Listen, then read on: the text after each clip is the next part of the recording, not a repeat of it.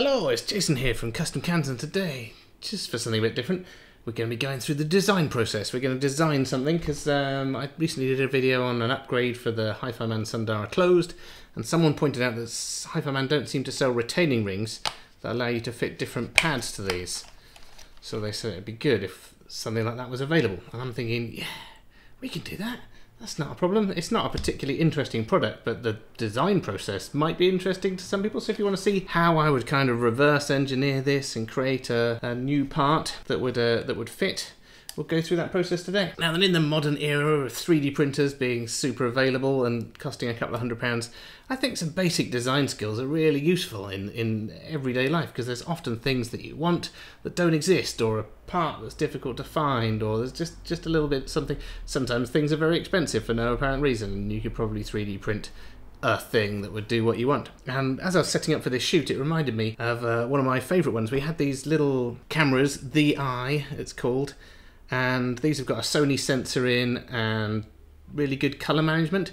But the problem is a lot of the videos that we shoot are kind of over an hour of actual shooting time, and the internal battery just wouldn't keep up, and you don't have to keep changing batteries and that kind of thing. So we would normally run it off the USB power just while we're doing it, but eventually the USB socket died in there. I tried to solder it back together, it didn't go well. It's not very easy to repair, so I kind of wrote this off, bought another camera, and the image quality was just not as good, like the colours weren't as good, that kind of thing. So I thought I'd see if there was some way that I could repair this, and that's when I came up with this thing here. So basically it is an 18650 battery cell in the side here, in like a little grip that you can grab hold of. On the top here I've added a little thing so I can add a video light, and then it all comes up, and this little lump here is the same size as the original battery that used to go in the bottom, and I've just run some wires up to make the contacts, and now I can basically combine, pachow. There you go, I can hold that more easily. It works again because it's got power from the 18650 cell. It means we can shoot for a couple of hours quite easily. These batteries are very cheap, easy to replace, so that's good. I made a little hole in the bottom so it can fit on the tripod. So yeah, so like an hour's design work, I've suddenly got something that was much better than it was before, better suited to the thing, and yeah, it saved this camera from landfill. So yes, some basic design skills, useful all the time, just for little bits and bobs. So as I said, we're going to be making a ring for that. Let me just get the camera actually set up, and then we'll go through the design process. Okay, so this is a really good one to start off with because it's super easy. There's not really a lot of design work involved. This is more reverse engineering. So essentially just want to copy this part here, but make it compatible with bioDynamic type pads. So what we're going to do is we're going to just take some measurements. I think these are roughly the same size, judging by eye. So that is 102mm. A bioDynamic ear cup, which the pads fit over, is 100. Ooh, what is it? 100? 101. So roughly 101. So other key features. So let's start off. So we've got a circle, which is 101mm, so it fits the bioDynamic pads. Then we've got this hole in the center, and if you look at that, you'll see that it is not an oval, which is a bit annoying. If it was an oval, it makes it easier to do in CAD because you could just put in the height, the width, and it ovals it up. But you've got to remember that all of these things have been built in CAD, and there is probably an easy way of making that shape without having to take 100 measurements and figure it all out. And what I suspect, looking at it from a bit of experience, I suspect what they've done is basically put in some center lines so they can make it symmetrical, and then they've used a spline which will start wherever that starts, start off vertical and go down. So basically a single spline with the handle set to vertical up here, horizontal there, so that this one's horizontal and it gets a nice smooth transition, and then we just mirror it around and it'll make a kind of slightly wonky oval like that. So that must be how they made that shape. If I was being super fussy, I would probably actually take the measurements off the actual driver, which looks like it's a different shape. It looks a bit smaller, but we're just basically reverse engineering this piece because we know that that works, and that is all gravy, baby. So what we're going to need is we're going to need the thickness here here. Just measure those. So that is 9mm, but because we've reduced this, this was 102, so we need to take half a mil off each side to make this 101. So we're going to make that 8.5. 8.5 mil. On the top one, we'll do the same. Just measure that top bit there. That's 20 mil-ish. So we'll make it 19.5. 19.5. Okay, so I think that's the main dimensions we need to start CADing this up. And then you'll also notice that this has got hooks. Those are the important bit that hook into there. And there's 6 here, but it looks like if you space them equally there would be 8. So I suspect what they've done is they've made one, done 8 around, and then got rid of these 2 because it's so thin there. It would weaken it, because I don't know if you can see, but there's little holes where the hooks have been made. So they've probably done away with the hooks there so it doesn't weaken the ring. So that's what we'll do. We'll make 8 hooks around there. We'll fill in those 2, and then we can just, so that for those, but one thing that we need to take into consideration is ideally we want to print this flat on the bed of the printer, but I don't know if you know how 3D printers work, like the FDM ones, but they generally build things up in layers, thin layers of plastic like that until you get the shape that you want. And so they're very strong if you apply a force like that, or very strong if you pull on the length of the fibers, but if you pull this way you're going to separate those layers if you apply too much force. So if we printed it with the hooks all like that, the hooks would end up being printed in layers like that, and if we apply a force here where it's being hooked, it's going to separate these layers out here and it's just going to snap off. Ideally you want to make it easy and print it all in one go, but for this it's going to be a multi-part thing, so I think we're going to make holes in our little thing there, and then we'll make hooks separately which print on their side, so that they've got their layer lines all like concentric whatsits like that, so that they've got the strength in the right direction, so that if you push them up there it's all a continuous whatsit, it's going to be strong. Cool. Yeah, so that's what we're going to do. So we'll make 8 holes in there, and then we'll have hooks that go into those holes. Cool. Right, let's CAD that up. Right, so let's start by getting a plane. Then I'm going to make me a circle, because that's going to be nice and easy, isn't it? Start it at the origin, so we know where everything's measured from. And we want to make that, according to my plans here, what's that, 101 mil. So I'm going to stick in a measurement. 101. Now we have a circle roughly the right size. Cool. Next, we're going to make this hole in the middle. So as I'm going to make it symmetrical, what I'm going to do is I'm going to put in some center lines. These are just kind of construction lines. Just so that I know where the center of everything is. Right, so then we got center lines there, and then I can do the arc there, mirror it across, happy days. So we'll start off by adding our spline in, and we can edit that in a minute. Let's put in our measurements. So with this kind of thing, it's all kind of engineering driven, so everything is kind of driven by measurements really.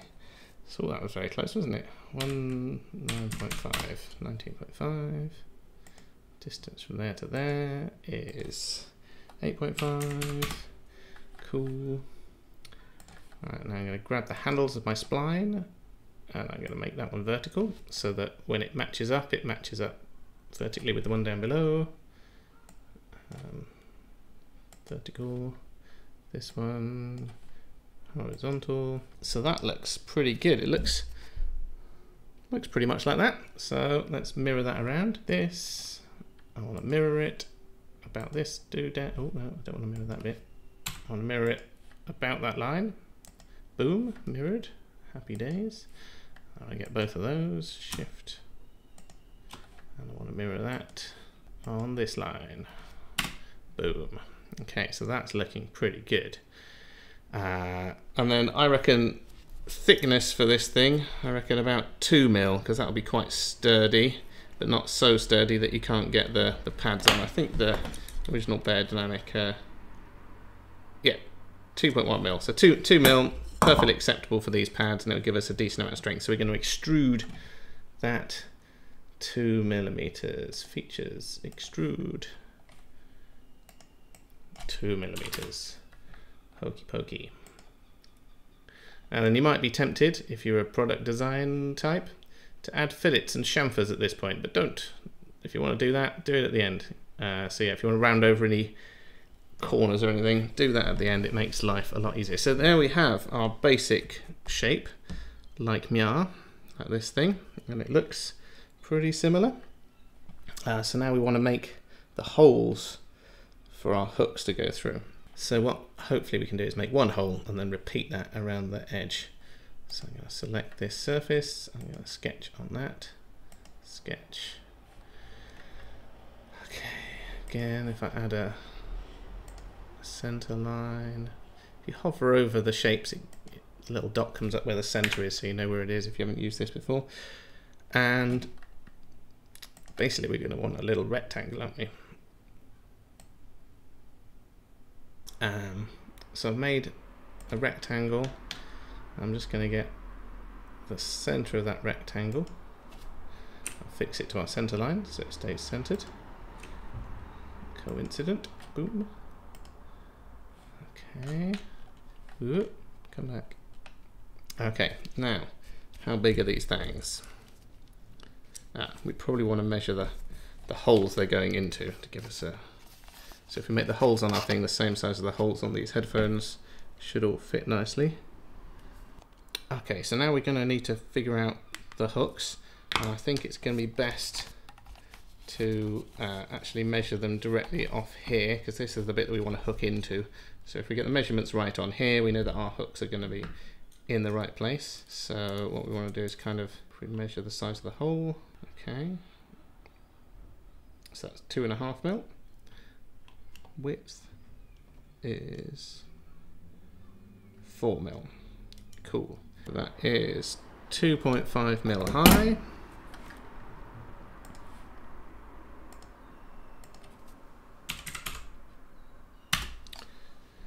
It's 4mm wide.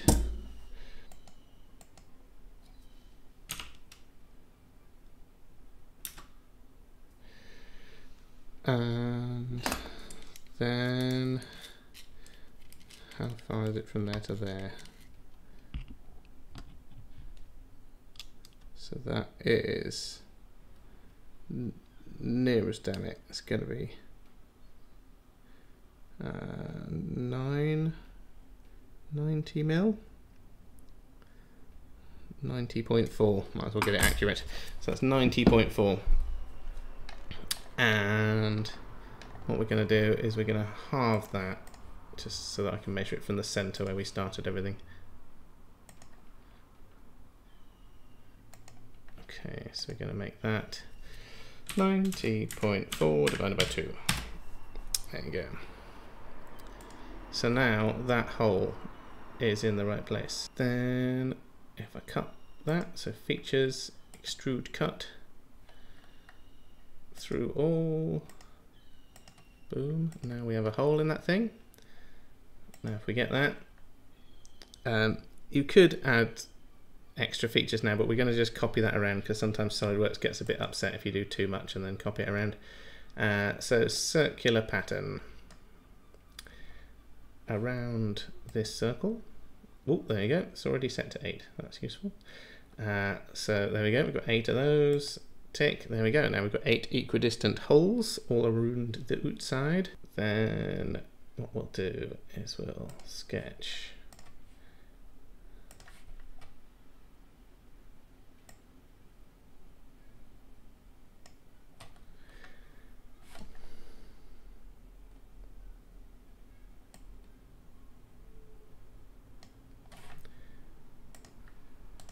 I'm just basically going to fill those 2 holes back in. Oh, no, extruded it the wrong direction. Ooh, in, that's it. Boom. Right, so now they're filled in. Cool, cool, cool, cool, cool. Okay, so next we've got our holes. Next we need to make our foot, and I was thinking what we'll do is we make the bottom of it kind of like a wedge, like that. Where's your hook? Here. It will mean that on the base plate when you push them through from the back, if we make a little wedgie insert in there, it can't be pushed through too far, so we can put glue here, that'll stay in place. So so these little shoulders will locate it. So what we're going to need to do is probably put chamfers on the holes down there, so we can put them in, and then we need to design this hook. So we know the basic dimensions of the hole that it's got to go through, but the actual hooky bit, let's have a look. Where's my pad gone? There. So thickness of hook 1.5 mil. So 1.5 mil. The hookiness here, I'm going to make that 1 mil. I think 1 mil of hookage should be sufficient. Height of the hook, how high does that need to be? 3 mil. 3 mil. Let's make this 3 mil. So I think we can make that. Yes. Right. Let's do that. Okay. And for that, we're just gonna do a little chamfer. Make it 45 degrees. Make it 2 mil. And then we should just be able to go boop, boop.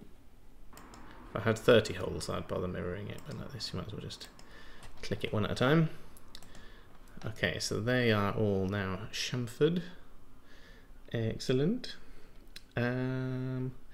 So this is going to be the side facing the pad, the other side is going to be the side facing the hooks, and we're just going to add a couple more things just while we're here, and then that part will be done, and we need to make the little hooks. So here we're going to add a fillet, which is essentially a rounded over edge. Yeah, that's quite a nice size. Just so where the air's coming out, you haven't got a sharp edge. Just round that over a little bit, and we'll also thin out the edge ever so slightly to make it easier to put the pads on. So for that, I'm going to add maybe a chamfer on the other side. So we're just going to add a little chamfer to the bottom. I know my printer will print at about 60 degrees before it starts to get upset, so I'm going to add about 50 degrees, and then that'll just give us a little edge to put the pad on with. Okay, I just thought we probably want to leave ourselves, what we've done is we've made these holes the same size as they are on the driver, but we probably want to leave ourselves a little bit of wiggle room. So I might make them a little bit on the ring. I'll just make them a little bit smaller, just so that when we put them in, they've got a little bit of space. So I'm just going to put 0.2 mil smaller on the thing there. So luckily, because we did all this, we did a circular pattern, it should make it easier to edit that. So it's just one thing we have to edit. So that's 4 mil wide. I'm going to make it 3.8. There you go. So that will make, and we'll make our hooks the same size, and then everything will fit together, but with a little bit of tolerance, just because 3D printers aren't 100% accurate. That's going to make it fit just a little bit nicer. Okay, let's design the hook. File, new part. Okay, and if you know, you can spend ages on these things, but if you want to design it quickly, I normally find just do a rough sketch and then add the measurements for this kind of thing, so we know roughly what shape it is, and then we just have to add the measurements in. So want like that, want that 45 degrees. Probably want, just because we're hooking in, we want a little step there, and like that. Like that.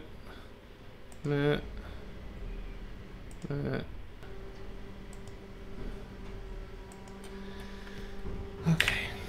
Alright, let's start putting some measurements in. So from there to there, that's the thickness of our thing, and that wants to be 2 mil. Okay, so that's 2 mil.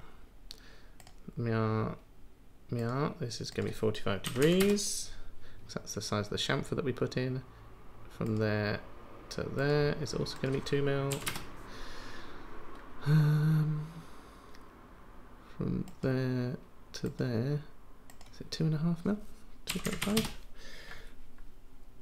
Let's have a look. Where's the other thing? 2.5 mil. Yeah. 2.5 mil. Right, cool, yeah, and then if these are both 45 degrees, that's going to make that all right. Let's just make sure that's 45, oh, 44.9, 45 degrees. Okay, might as well make this 45 degrees as well, just for neatness. Between there and there, we wanted 1.5 mil. 1.5 mil. Okay, this is all working. This bit, we wanted 1 mil. The hook.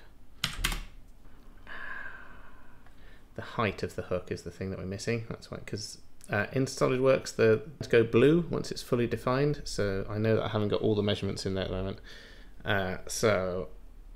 Because it's not completely defined by measurements. So the height of the hook.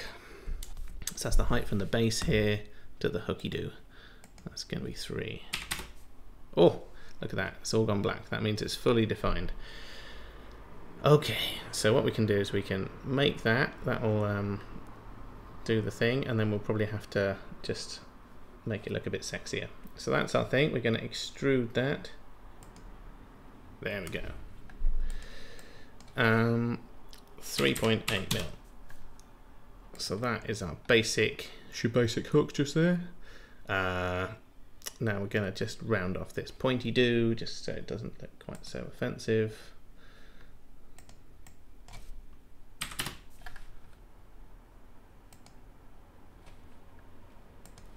Oh, there we go. That's a nice looking hook. Ooh. I'm just going to add a couple of chamfers so that when we stick it in the hole, it's going to kind of help it locate. Ooh. Is it going to let me do that?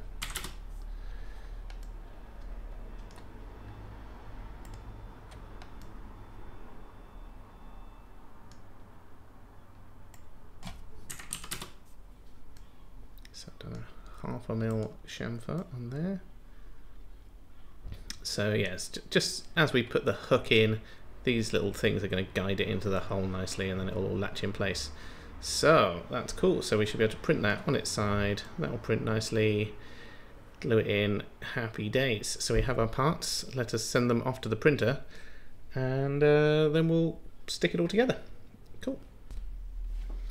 Okie dokie. The glue is all dry, and I don't know about you, but I reckon that thing and that thing, they look pretty similar. Oh, there we go with the hooks. I reckon those things, they look pretty similar. So let's see. First off, let's see if our hooks will clip into the headphones. Oh, that one's not glued. Damn, didn't leave it for long enough. But other than that one not being glued, is it going to fit? Oh, it looks like it will. The glue totally hasn't dried. Damn. But anyway, let's click those in. So there we go. Let the glue dry. That's my top tip. Well, I've ruined that. Probably have to re-glue those. Damn. Damn. Oh, why is this Gorilla nonsense? Micro precise, not super fast. Right, cool, that's all in there. This Gorilla glue just took way too long to dry. I don't know what, must be a special long dry one, so I just cheated and used a soldering iron smushed over the back just to fuse these little clips in there. But yeah, I think if you look at that thing and you look at that thing, they look like the same thing. It's pretty good. The clips roughly line up. Yeah, I reckon there's a chance of this working. So I've got a bare dynamic pad here. Just pop that on.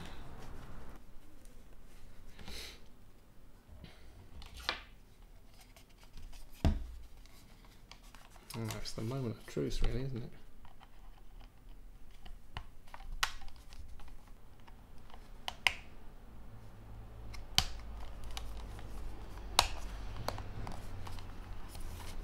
What I did wrong there was I got a little bit of super glue on the end of one of the hooks, which made it a little bit bigger. So there you go. So there's some adapter rings to take 100 mil pads. As you can see, you know, it is slightly smaller because these are 102 mil, this is 101 mil, and I suspect those pads add a little bit more to that. Yeah, I could have maybe gone a little bit bigger. I reckon the Biodynamics might have fitted over an extra mil, so I might have a little bit of a play around with that. So there we go, did a bit of reverse engineering, measuring up this, created a new part, which basically does what we want. I think I'm pretty happy with that. It kind of works. Does it come off again? It does. It unclips. There we go. I could maybe weaken the clips a little bit. I think they're a little bit too sturdy, so they're not kind of clip. It takes more force to clip them in, but also you don't want them to break. So I'm relatively happy with that, and that will then allow you to do pad rolling on the Sundara closed back. There we go. That works. As I said, normally you do the first one, it needs a little bit of adjustment, but I think we did good measuring on that one, and it all seems to work. So again, now you've got your basic design, you could do bigger ones and smaller ones. So probably doing it for 105mm pad. These are 100mm pads. Probably doing 105mm or 110mm pads. It would fill out a little bit more because it looks a little bit funny having a slightly smaller bit there, but it does the job. It does the job, and we have the template on the system, so we could do that. So I hope that was vaguely interesting, seeing some of the design process, kind of how you go about making a replacement part for a thing. So if you found that interesting, let me know, and obviously give us a like and subscribe if you want to see more of this kind of thing. Also, over the past months, some people have been asking about the business, how I started the business, how big the business is, what's going on, how do you end up doing something like this. So I thought it might be interesting to do a video on the business and how it started and all that kind of stuff, because I am not probably a good business person. I'm not one of these tech bros who's like, oh, earn 6 figures doing what you love. I earn virtually no figures, but I have a great time, and that's what's important to me. So if you've got any questions about the business, how I started it, what mistakes I made, what I would do differently if I started a business today, that kind of thing. So obviously I've learned so much over the past 10 years, and mistakes were made, and I learned from every single one of them. So yeah, so if you have any business related comments, if you're thinking of starting your own business and you're not quite sure and whether to take the plunge or any of that kind of stuff, what's your worries, or if you started a business and you're having trouble, you can't seem to make it work, anything like that, stick them in the comments and I will try and go through them and see if anything that I've learned over the past 10 years is any help to anyone else. Or if you're just nosy, you're just not wanting, hey, what's this guy? How does he get paid to ruin headphones? Just ask the questions, it's fine. I'm going to stick it, hopefully there'll be enough questions that I can do a video. If not, I can go back. I've got a collection of a few that I've had over the past year or so. So yeah, anyway, it's been super awesome hanging out, and I'll see you guys again.